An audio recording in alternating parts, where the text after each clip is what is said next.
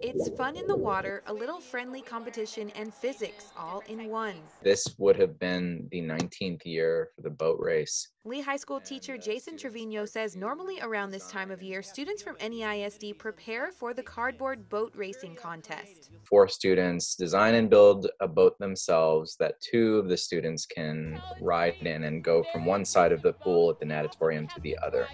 But this year it was canceled due to COVID-19.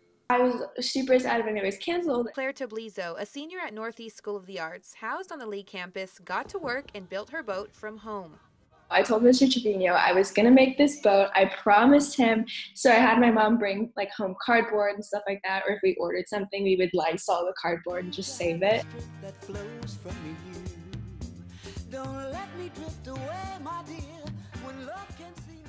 In their individual designs, students use non-metallic duct tape, some cardboard, and their knowledge of physics to make sure the boat doesn't sink. Really, you have to take into account the buoyant forces of the water pushing up versus the construction of the boat. And how long did it take you to kind of start constructing it and to actually get it into the water? Well, I did it over a period of like 3 days-ish. Hello, Mr. Trevino. Today is racing day. And while working on her boat, Claire received good news. While stuck in quarantine, I found out that I was accepted to the University of Southern California. And I named my boat the USC Unsinkable Cardboard. Trevino, who has been an educator for more than a decade, says it was inspiring to see students stay active and engaged, even while stuck at home. Students like Claire who just take this initiative to a whole other level.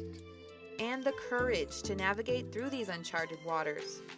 It's definitely a bummer that it wasn't the traditional senior year, but during this time I think it's important to like stay connected with your friends, stay motivated, try and like find things that will keep pushing you forward. Because NEISD cares.